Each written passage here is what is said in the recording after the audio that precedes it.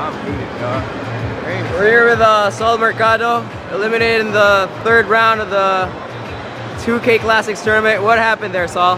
Well, first off, in the beginning, I had a glitch controller. So my controller, I was having wide open shots, my guy wasn't shooting. Somebody changed the controller setup to not, it was on alternate B rather than default.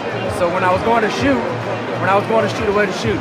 So he got out to a nice little lead. I came back, you know, and then after that, he did some kind of glitch move on me. You know, where whenever I get to the paint, my guys just automatically lose the ball.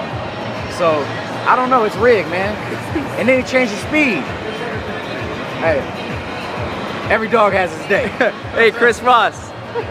What do you guys say to Saul getting glitched? Hey, man, he got glitched. If my guy says he got glitched, he got glitched. Hey, he won't play me again. He should have won it. Chris, what kind of got glitched too? I had Chalmers at the 4 the whole game, and I was doubling Baca for full court. I don't know why. He just sucks. I got glitched.